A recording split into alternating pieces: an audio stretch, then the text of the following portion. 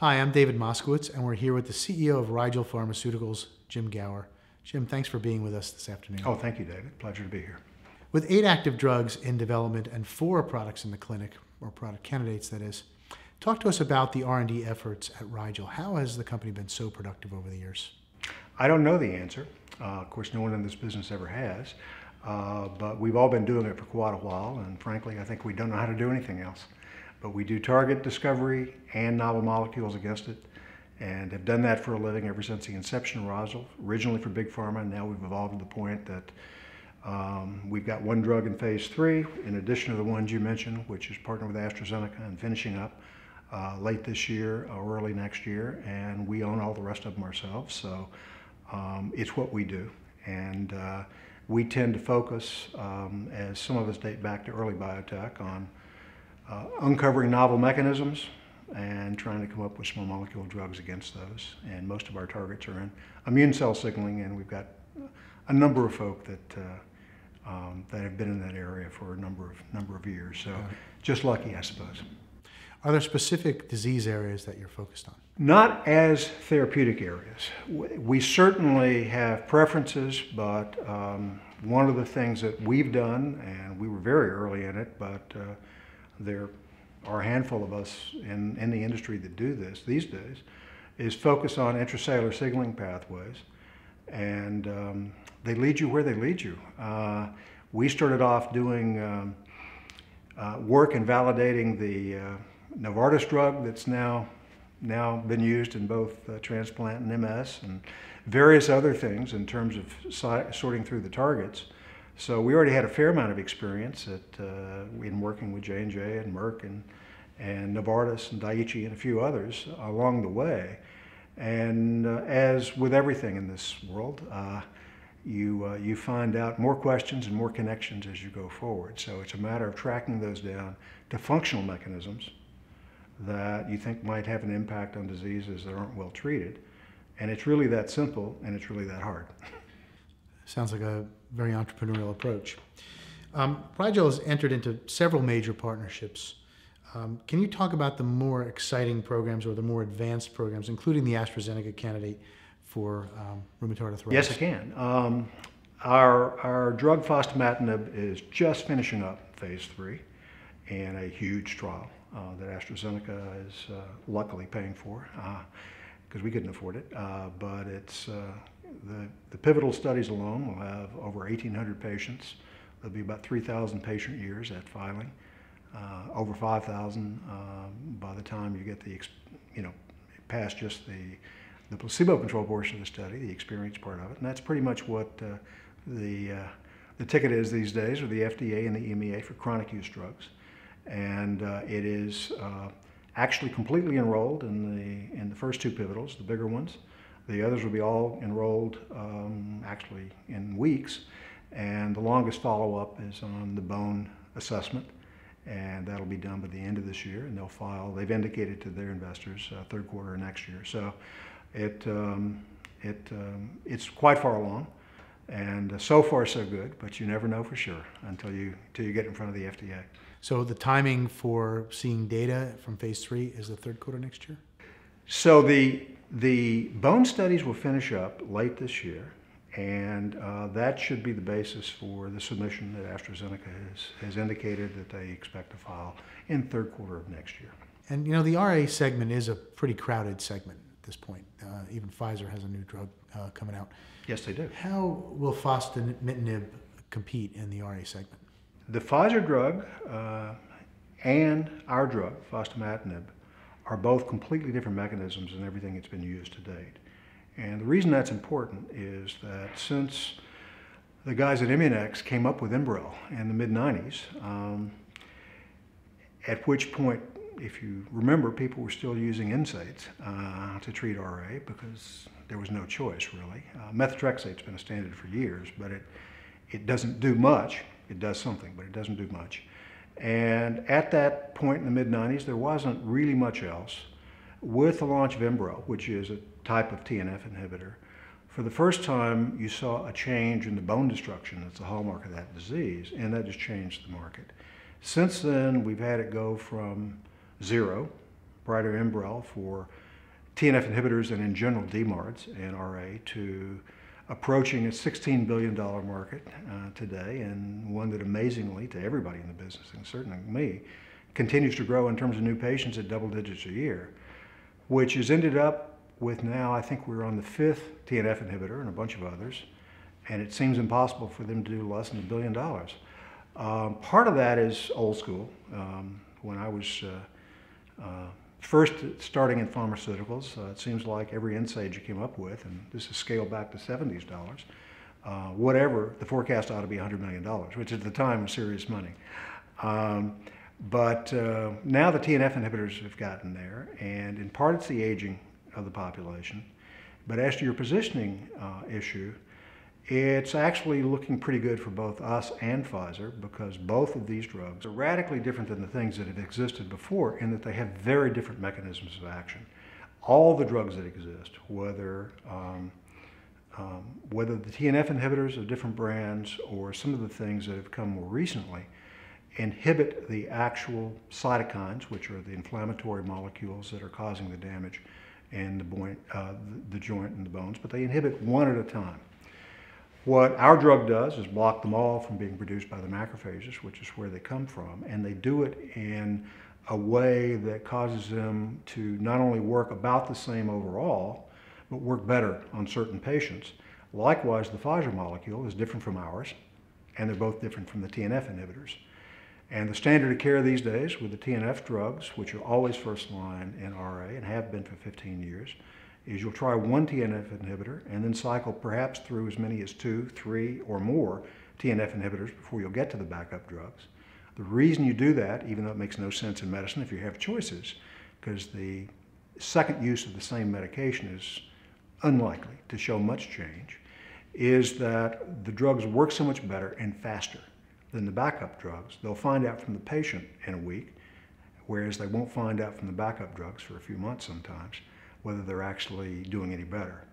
The advantage of our drug, and from what I've seen from the Pfizer data, the Pfizer drug, they both work in the first week of therapy, same as the anti-TNFs. They have different mechanisms. They're both oral. So they make a lot more sense in terms of where you would go in the early treating based on most types of medicine where there are choices. Secondly, there are some specific advantages of our drug in relationship to the bone destruction. That's the hallmark of the disease. SIC, which is our target, is involved in the activation of osteoclasts, which are the part of the bone that absorbs damaged bone. It is hyperactive in most bone diseases.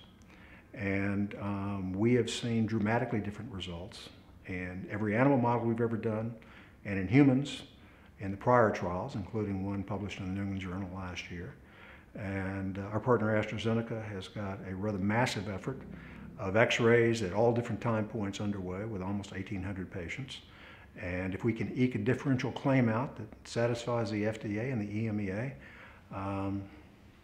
we would be delighted to take that as well into a different, that could be a game changer obviously.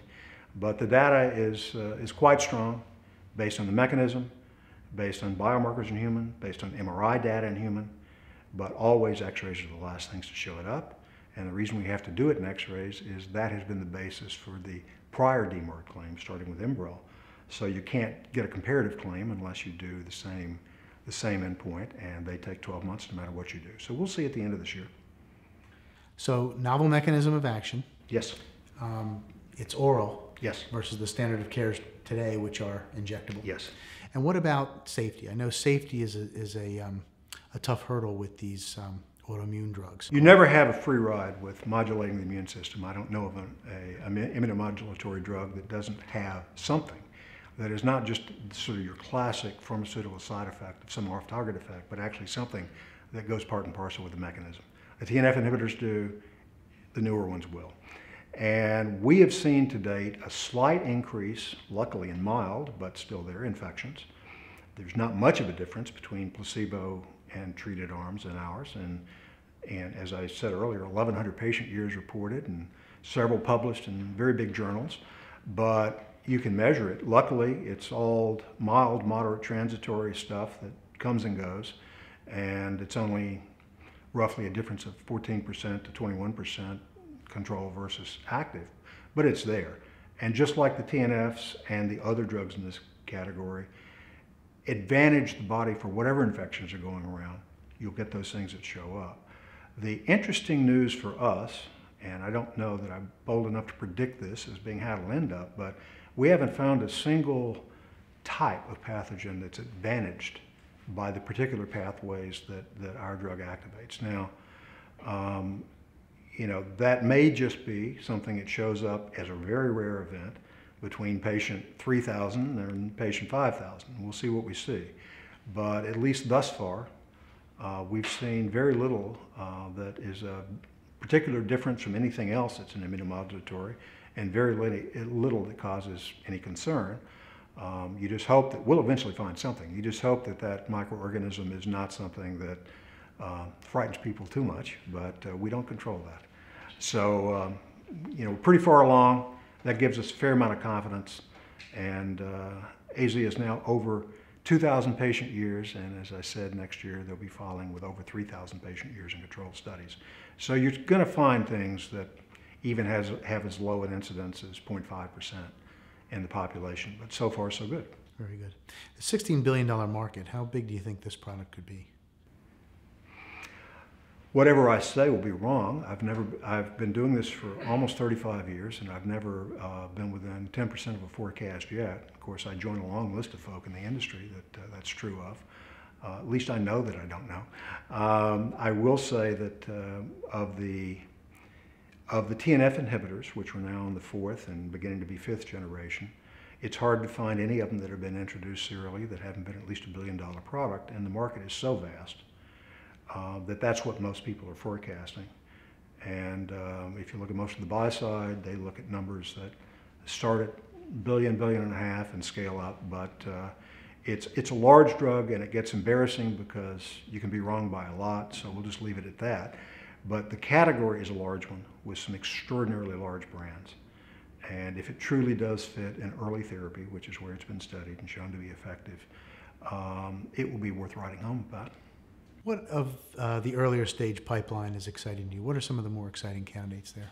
Well, the earliest in is the other form of SYK inhibitor, which we own 100% of, which is in trials for asthma. We have shown thus far, in fact, this was presented just a few weeks ago at the American Thoracic Society, that in challenge trials of asthmatics, which are trials where you take asymptomatic patients who do have asthma, and you literally, in a study that I wouldn't volunteer for, skin test them and see what they're allergic to, then put them in an airflow controlled room and increase the concentration of that antigen in the air that they're allergic to until they get a bronchospasm. Yeah, exactly. In that rather dramatic type of study, we showed results that were comparable in what's called late allergic response, that occurs several hours later, to the market standards, which are the inhaled steroids these days. Interesting thing was we also showed an effect as early as 15 minutes. No steroid works for hours.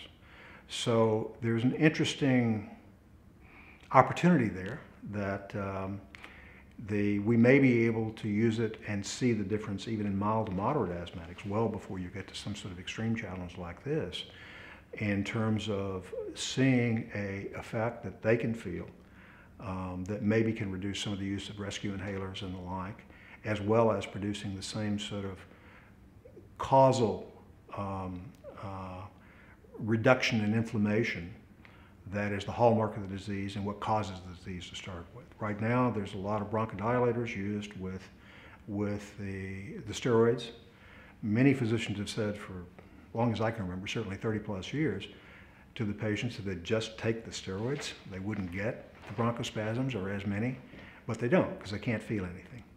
And so they use varying activities of broncho beta-2 agonists and the like, which both the FDA and the EMEA and all regulatory bodies tend to not like. But what choice do you have at this point? So we'll see, but we have hard data based on FEV1, which is a measurement of lung volume that shows we produce exactly the same results as the steroids, but much quicker with a simple inhaler. So we've now moved from those challenge studies, as important as they are to prove the mechanism. They don't tell you much about practically how useful it is in a mild moderate population. So now we've started enrolling mild moderates, several hundred of them, and we'll be using it while they do have mild disease, they're also not maintained well enough on the existing agents. We'll treat a few hundred of those, and we should see some results in the first half of next year. If it works in chronic asthma to prevent the exacerbation of the responses or decreases the frequency, that's also a very big market, and we'll see what we see next year. What phase is the product in? 2. And what is the strategy if you hit good phase 2 results? If it's a good phase 2 results in a broad section of the market, which mild moderates can be, then we'll probably partner it because those studies are equally large to the RA studies and thousands of patients, many years. And we'll need one of the existing pulmonary players, one of the big guys, not just somebody that does pulmonary, but to just even afford it. If it's a niche market, we have no problem with taking it forward, and luckily we can afford it. What can you talk a little bit about your balance sheet and what can investors expect with regard to cash burn this year? We ended last year at about $250 million in cash, so fairly luxurious for biotech. Nothing ever stays the same. But we ended last month in close to between $225 and $230 million. We've got enough cash on hand doing all the programs that you mentioned earlier that we have in the clinic to last us well into 2014. Not get out of 2014, but for biotech, that's impressive. That's a pretty good situation. We feel lucky at any rate. And so we don't need to raise money anytime soon, and we don't need to raise money based on desperation. We can afford to do the only thing I've ever seen work, which is let the market tell us when to raise money. So I think we're in pretty good shape with that, but you never know. True.